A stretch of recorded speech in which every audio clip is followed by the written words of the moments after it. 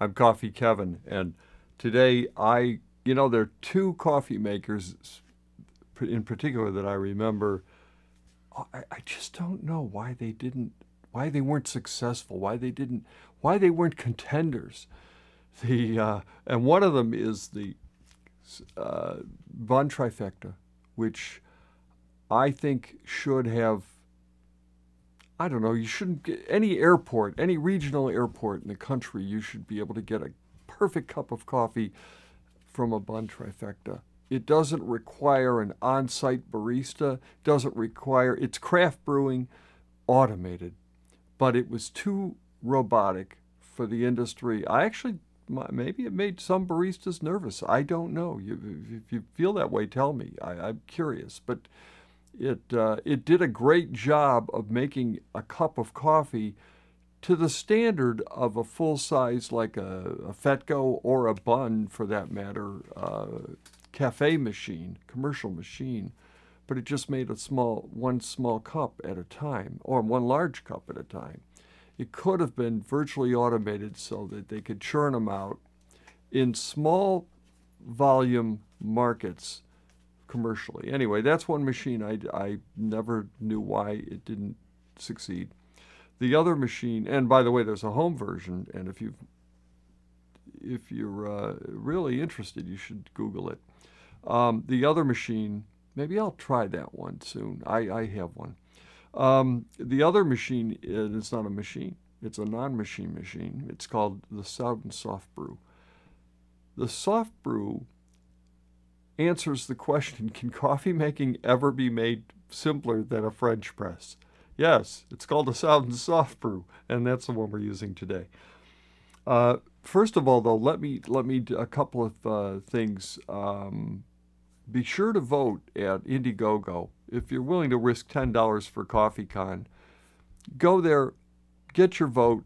Your vote will entitle you for the $10. Will make sure that you go on the A list of people to get downloads for any of the coffee cons next year, meaning we're going to live stream various events to a select group, and you'll be part of that group. But meanwhile, you definitely want to vote. We've got to show support for CoffeeCon because that's how we're going to use that to leverage getting exhibitors ahead of time. I believe if it's not there yet, it will be soon. Tools so that you can actually buy your tickets now for next year. I keep having people reach out and ask, when are you going to LA? When are you going to New York again? When are you going to Chicago? And we've also added as possibilities Tampa and Austin. Seattle's on there as well. But when are you going to these various places? Look, I'd like to go to all of them. It's just a question of being able to afford them. And it will anything beyond that, you look at the other sponsorship options. But minimally, if you vote, it helps show support and helps me. I use those numbers because when reaching out to potential exhibitors, I could say, well, we've got this many people that are interested in our show here, our show here, our show here. Believe me, that's what they really pay attention to. Okay, another thing I want to mention, over the weekend, Patricia and I were up in Milwaukee. We went to the Bloody Mary Festival, and Evan Weiss and his lovely wife there were wonderful to meet with. They've been to CoffeeCon in Brooklyn, and Evan's actually from Philadelphia, but he lives in Brooklyn. And it was a pleasure going to that event. It's a great event if it ever comes around. Be sure if you have a yen for Bloody Marys, it's really a fun way to spend several hours. Now, let's get back to the Sowden SoftBrew. But first, the other day we tried to show you a 15-second CoffeeCon ad that we're going to tie into the voting in a Facebook ad, and I love your opinion on it, but we didn't have any audio on it, which from where I come from is technical difficulties. So please look at it right now. Through August 1st on Indiegogo, vote for which 3 of 6 cities most crave a CoffeeCon event in 2020. Taste, try, and learn everything about coffee. CoffeeCon is for you, the enthusiast. CoffeeCon. Happy that I'm so happy it came back with the audio this time. I had to finally. I thought the audio was really powerful. So I might be a little biased. The Sowden SoftBrew is, what's the difference between the Sowden SoftBrew and a French press?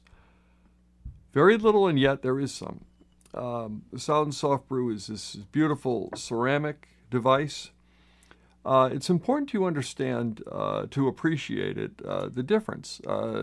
Glass and ceramic are not in any way identical in how they work with temperature. Ceramic is actually a good, however, really, both of what they have in common is they're both really good materials. They have no taste of their own. This does have a metal filter, which is the very, now becoming very popular laser cut, so that it's got these tiny sprocket holes. But as you'll see if you get one and you try it, it does have a bit of, there's always some sediment that comes through no matter how coarse you grind it. So it's very important to realize that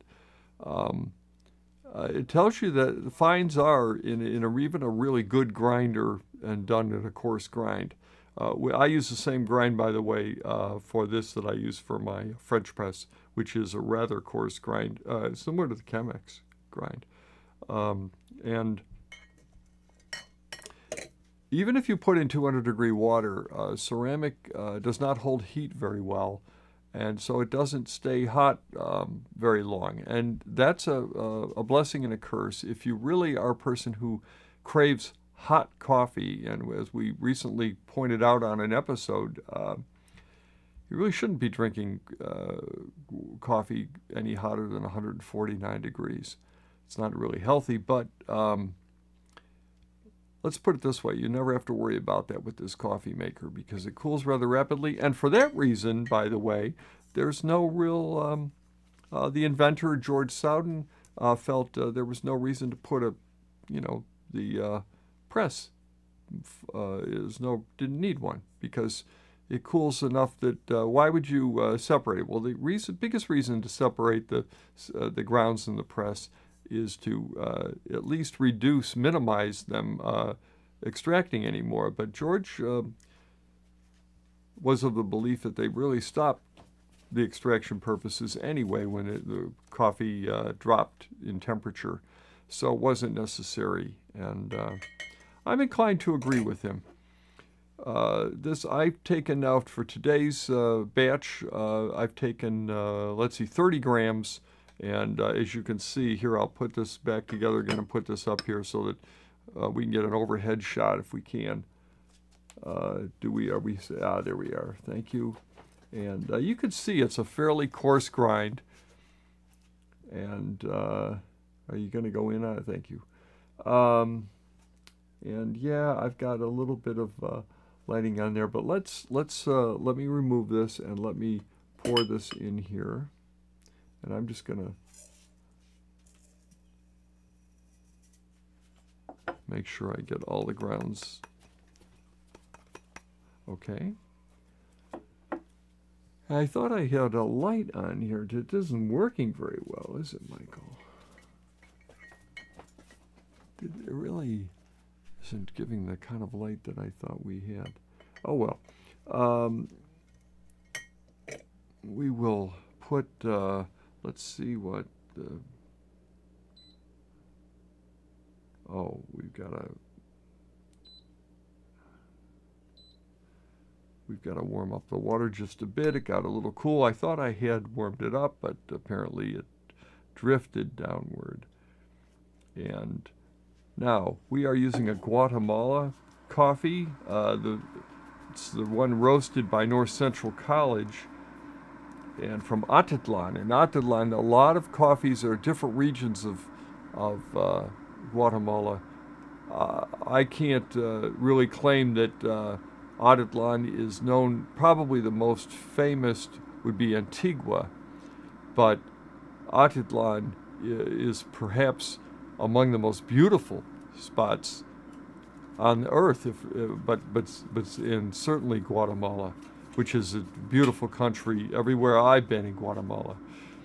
So here we are. It's heating up quite fast, and then okay.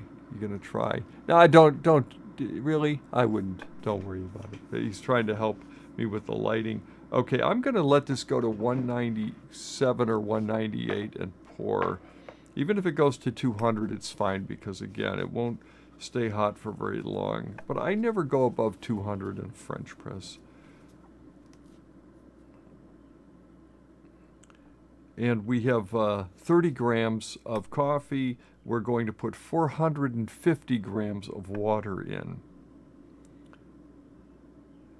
Okay, and now the temperature is hitting 200. There it is. Okay. And now what I do with this particular brewer is I just put all the water in with the brim kettle. There we go. There's our 450 grams. There we go. Okay, and then I give it a quick stir, and then can I borrow the phone because I'll use it as a timer. And then he puts this top here, he supplies with it. Thank you, sir. And then, let's see. Okay. All right. Okay. And then we will let this go. I've always got to remember to turn that off. And we have, I'm going to let it go for 4 minutes. And during that time, I'll explain, I pretty much don't touch it. I've stirred it, I've given it a stir to get the grounds will have been broken up. All the grounds have been surrounded by water. And my attitude now is anything I do, there's a trade-off. I take the top off. For one thing, it's going to cool faster. I want it to stay at the temperature it is. And by the way, I think I can tell you what temperature that is right now.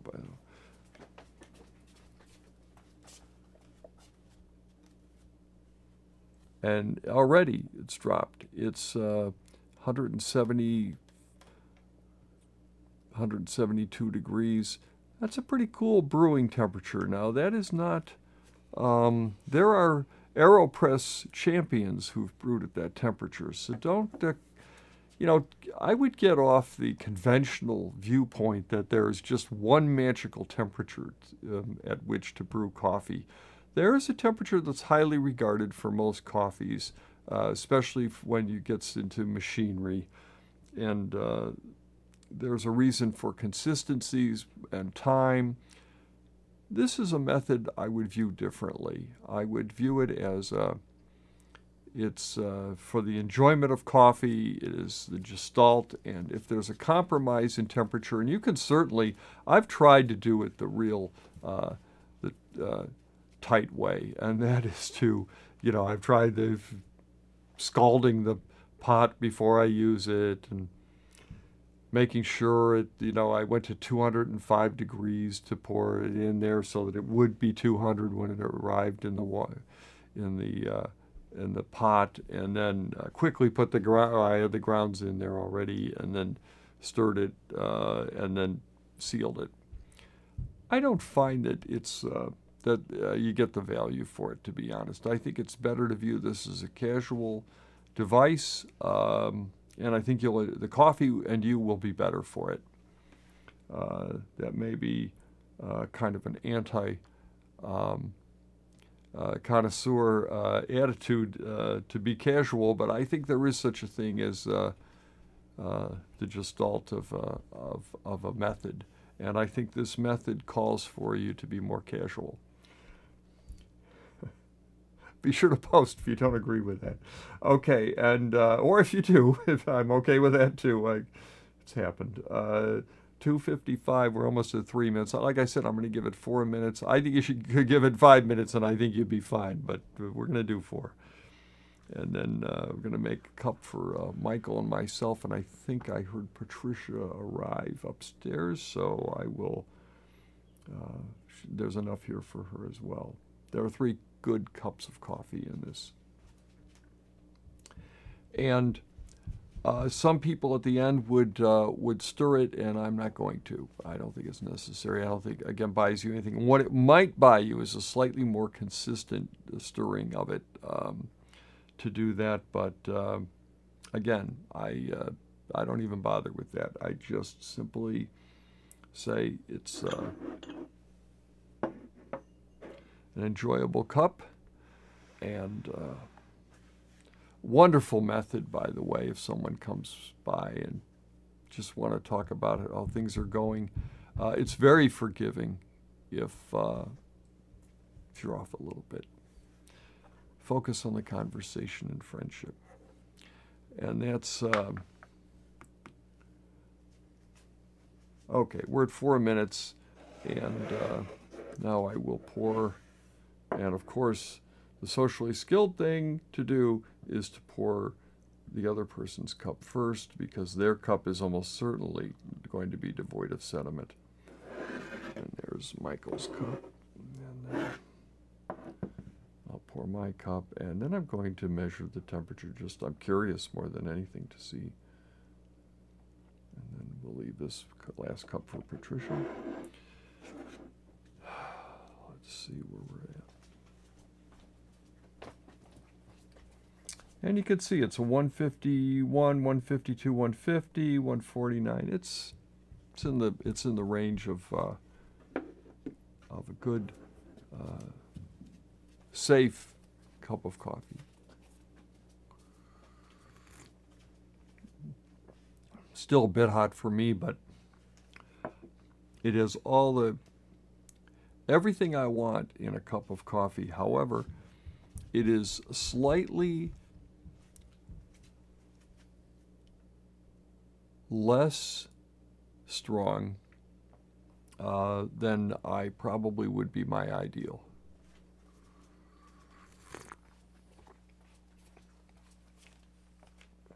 But it's delicious. No bitterness. Every cup of coffee does not have to be maximally extracted either. To have a cup of coffee that's a little more tea-like, shall we say, I think is fine as well. If you put cream in a cup of coffee like this, you do risk cooling it a bit too much.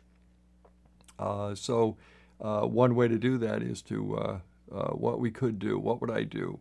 Probably the next time I might add a little bit of heat. I might add another 5 degrees on the water, and I could even try to grind a little bit finer. Remember, one of the reasons you grind coarse for the French press is because you're concerned about, if you've ever done this, and I have done this, I've ground so fine for the French press that when pushing it down, it became difficult to push the press down. And that's, of course, not going to happen with this method. It's not a factor. As far as sediment goes, I'm not detecting any. It tastes like any other cup of coffee I've had. One of the reasons for that is that's a good reason not to stir it the second time.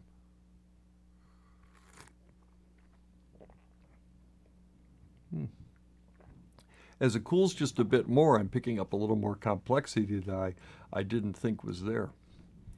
And Guatemala's good coffee for this brewer. Sumatra would be absolutely heavenly. Let me think. Colombian, very good. And a nice Kenya. coffee. What wouldn't work with this? Not much. Dark roasts, which tend to be air towards bitterness, in my view, would probably work out rather nicely in this. I'll tell you what, a good aged Java like Pete's aged Java, which is really a fine coffee, one of my favorites of theirs, work really well in this coffee maker. It isn't made anymore, as far as I know, but there are plenty of samples. I checked when I was thinking about whether I would do this an episode on this brewer, because I don't purposely want to frustrate people by doing vlog posts on coffee makers they can't find. This one's really freely available on places like eBay, and seem like they're brand new. So I think there's still plenty of stock, and it's not. Maybe you're not going to find it at a Bed Bath and Beyond, but it's has nothing to do with its value. It's a really fine brewer, and it was invented by an artist, George Sowden, who was a really quite a clever. I interviewed him once. He was a very clever person who had a lot of depth. Who just he had just reminded me a bit of a modern day Peter Schlumbaum. He had a certain philosophy that he wanted to devote to creating a coffee brewer.